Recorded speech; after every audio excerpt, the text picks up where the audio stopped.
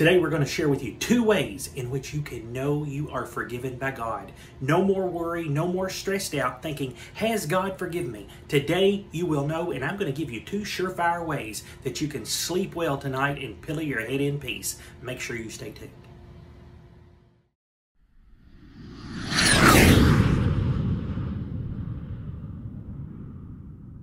You know, many questions that we get on this channel are in regards to being forgiven by God. I just don't feel like, some will say, that God will forgive me. I don't know how God can forgive me. I just don't believe that God has forgiven me. Satan's telling me God's not forgiven me, and I just don't feel the relief.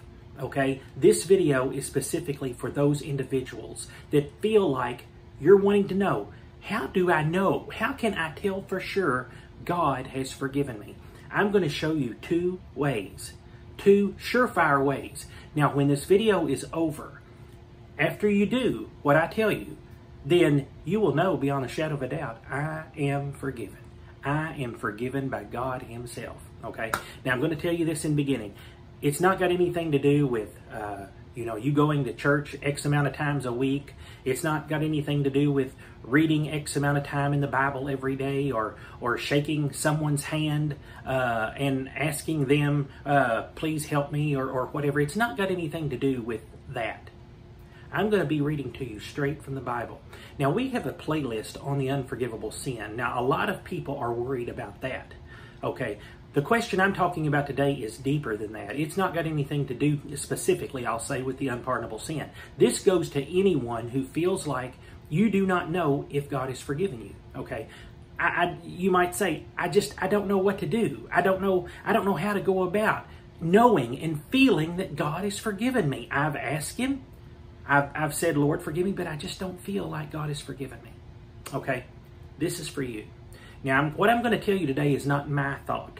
Okay. Now, as I said, I've got a playlist on the unpardonable sin. You can watch that playlist. If you are burdened down by that, please watch that playlist, because I think that will help you. Okay. But this video is basically in general and not just that. And the verses that I'm going to share with you today are actually 2 verses I have never used before on this channel about this subject. Okay. But I'm going to share with you here, and these are 2 verses that, if you'll listen to them, listen to what they say, don't think I've heard this before, or don't think, oh, that don't mean, no, it means exactly what it says, okay? Now, the second thing I want you to understand is this is not me talking. I am not standing here telling you, here's how you need to do, and if you do what I say, okay, I'm not doing that. I'm going to give you the words and the instructions, but it's not me telling you. This was Jesus Christ Himself telling you how to know you have been forgiven by God. Okay. Now, the first verse is this. Now, this video is not going to be really long, so please give it your undivided attention, and please watch it all the way through, because I'm telling you, if you apply both of these steps, you can pillow your head tonight in peace. You can, when you lay your head down tonight and go to sleep. You know, a lot of people that are burdened by this, they're afraid when they go to sleep, if they never wake up again the next day, they're afraid they'll leave this world lost, because they don't have the peace of mind to feel like and know that God has forgiven them. This is what you need, okay? Now, I'm going to read to you first out of John chapter 14 and verse number 13. This is, and this is what I'm saying. It's not me. This is Jesus. I'm reading the words of Jesus talking to you. So this is Jesus Christ telling you. He said, and whatsoever ye shall ask in my name, that will I do. Okay? And whatsoever ye shall ask in my name, that will I do, that the Father may be glorified in the Son. Now, let's go on to verse 14. Because sometimes, you know, when somebody else will tell you something, they might make a statement, but usually if they go back and make that statement again, they're just doing it for more emphasis. Okay? That's what Jesus said here in verse 14, or chapter 14 and verse 13. But now notice what He said in the very next verse, in verse 14. He said, if ye shall ask anything in my name, I will do it. Okay? Today, if you're struggling with wanting to know, has God forgiven me? Will God forgive me? Do you understand what Jesus just said there? I'm going to paraphrase this really short. He said, if you ask anything in my name, I will do it. Anything includes, Lord, will you please forgive me? Will you please forgive me for my sins? Lord, I'm sorry for the life that I've lived. I'm sorry for the things that I've done. Jesus said, if you will ask anything, and if you say, Lord, forgive me, Lord, I'm sorry, will you please forgive me? That is asking Jesus something. He said, if you ask anything, I will do it. Okay? If you ask anything, I will do it. So the first thing, the first way, the first step for you to know you've been forgiven is this. You must ask God to forgive you. It's simple, yes, but it's a simple step.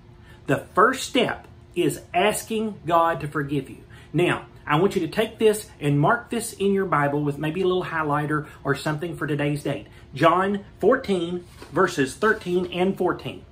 It said, and whatsoever you shall ask in my name, I will do it. So whatever you ask, if you ask for forgiveness, Jesus said, I will forgive. Okay? Step one, ask for forgiveness. Now, you don't have to broadcast it to the world. You don't have to tell anybody around you. You don't have to stand up on a rooftop and say, hey, here's what happened. No. All you got to do is ask Jesus Christ. That's what he said. You just ask him to forgive you, and he'll forgive you. That's all you got to do. Today, you don't have to get on the phone. You don't have to get on TV. You don't have to put it in the newspaper. All you got to do right now is say a prayer and say, Lord, will you please forgive me if you want to be a part of the kingdom of God.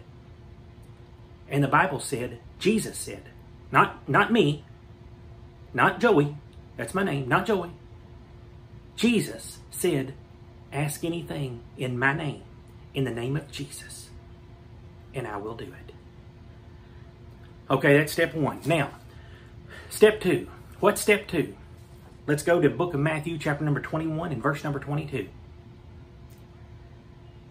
This is all connected. Now notice, Jesus is talking about asking here in this verse also.